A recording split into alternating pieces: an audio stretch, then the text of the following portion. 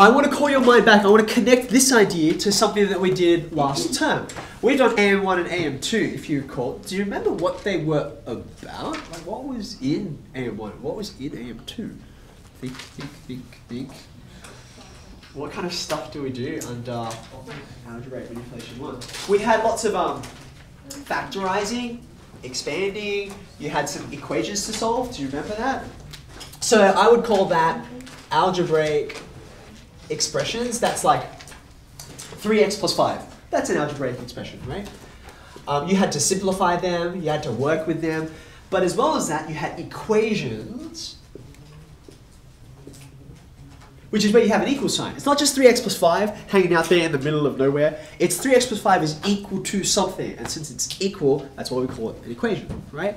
That was right at the beginning of the year. And then we spent some time in finance. And then we looked at this. We had to draw some graphs. Do you remember what AM2 is about? Linear equations. Very good. So we took those linear equations like that 3x plus 5 that I talked to you about. And we said, hey, you can graph these out. That shows there's actually a relationship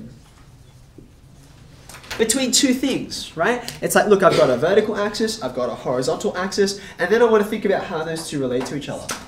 Do you remember, and this is actually really important, I want you to have some arrows going off here. Whenever we looked at a linear relationships, there was always something on the vertical axis, something on the horizontal, and we were comparing the two, right? And that's why they were related to each other. Can anyone think of any examples at all, or even make up some examples, of some of the pairs of quantities that we looked at? Anyone recall? I'll start you off, just to get your head going. We had a look at books, like printing books. I think one of the first examples we did was a company trying to print books, versus the cost, right? Like production costs. Okay, do you remember that? Did that ring a bell? You remember the graph? Okay, can someone help me out? Can we get a couple of more examples of linear relationships? Yeah.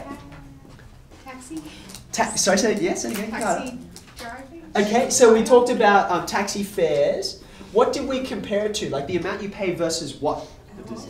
Versus the, well, it's kind of tricky, isn't it?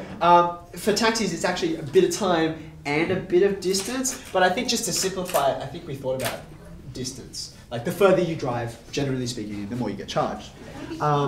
Say it again? Time. Well, it's actually a bit of both, because taxis, unfortunately, are a little bit complicated in that if you're sitting in traffic doing nothing, they're still charging you because their engine's running.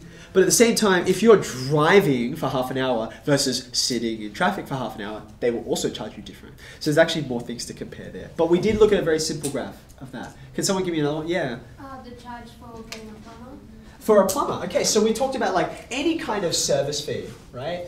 And we talked about like call out and that kind of thing. So the service fee versus, now this time I think it was definitely time. Like the longer the plumber is there, the more they're going to charge you, right? Okay, so that's enough examples. All of that was just to demonstrate.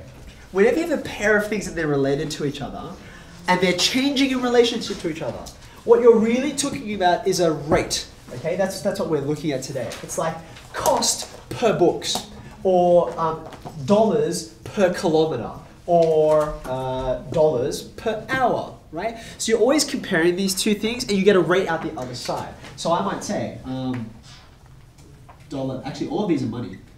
Dollar per book, sorry, dollar per kilometer, dollar per hour. Okay, so we have this language of rates that's kind of we're very, very familiar with, but all it means is, maybe I want to put this in a box, a rate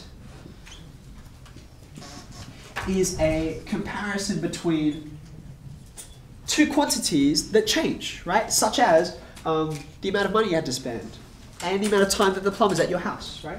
So that's all a rate is, a comparison between two changing quantities.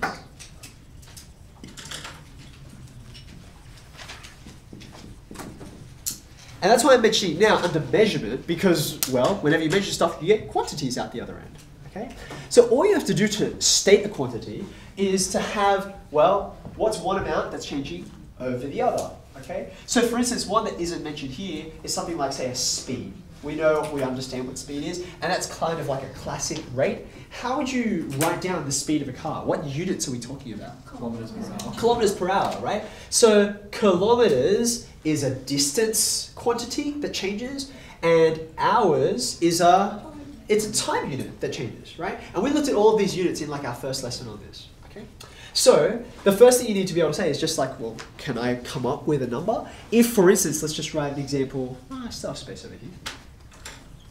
For example, write down this pair of numbers for me. Suppose I went from Sydney to Melbourne, which I think is like 350 kilometers.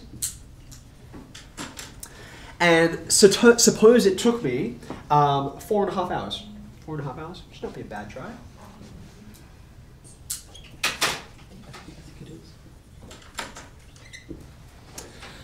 What's my speed? What's the rate of my travel from one city to the other? Well, because I'm thinking kilometers per hour, I'm literally going to take the number of kilometers and I'm going to divide by the number of hours. So I'm going to say, I'm still going to run out of space, but I'll try.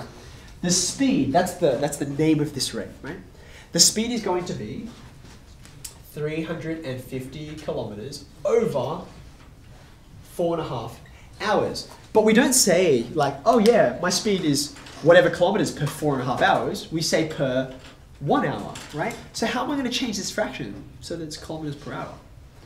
Put in the calculator. You put it in your calculator. Well, what your calculator is going to do is it's going to convert that 4.5 hours into just 1 hour, right? That's what it wants to know. So if you want to write here, and this is sort of telling you what your calculator is doing, you're dividing the top by 4.5 and you're dividing the bottom by 4.5.